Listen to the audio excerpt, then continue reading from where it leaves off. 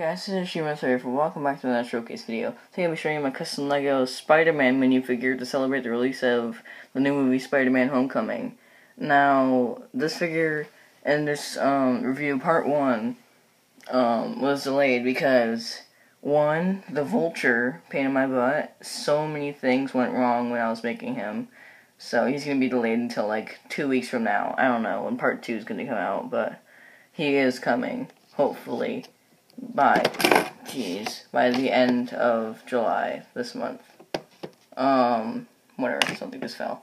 Yeah, and 2, because I originally planned for them both and to be in the new, in one video, but since Vulture is not working out, then they're just not going to be in the same video. Part 1 and part 2.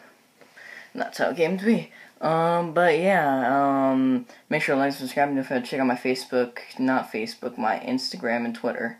But yeah, without further introduction, let's get into the showcase video. Alright, so Spider-Man.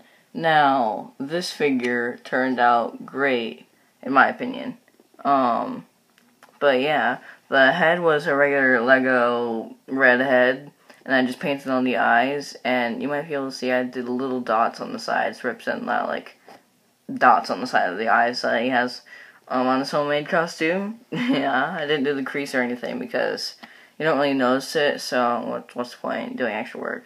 I was too busy with the Vulture anyway. The torso is a regular red torso. I sanded off the printing on the front and the back, which I'll get to the hood. And I painted on all the, details you see here, like the pockets, the zipper, the spider, which I'm really proud of, and the hood strings. Yeah. And actually continued the lines all the way to the back, where you see the hood, which I just cut out the shape from a Lego cape.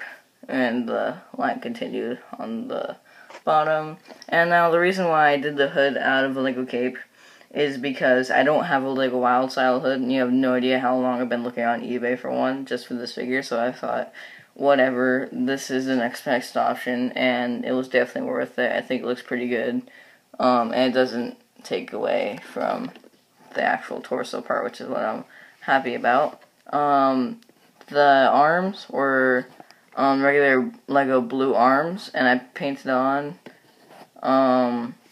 the red and the silver to represent his web shooters. Hold on. I'm just going to do one arm because I don't feel like doing the other. And I painted that silver continuing onto the flesh hand that I painted on all the silver, which is only one line of silver. I don't know why I said that. And the black and the red. And same thing on the other arm.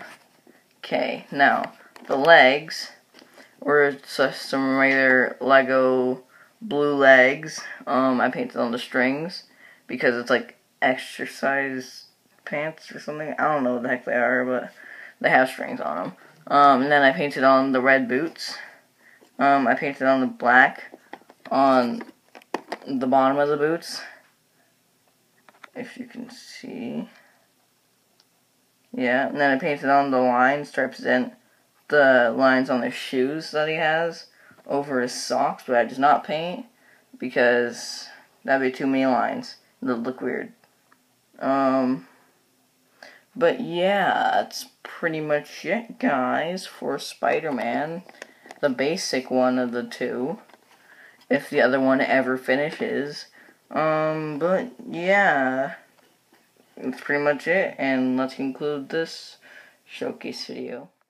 Alright, so that's pretty much it for my custom Lego Spider-Man minifigure, homemade version, forgot to say that in the beginning, for the new movie Spider-Man Homecoming.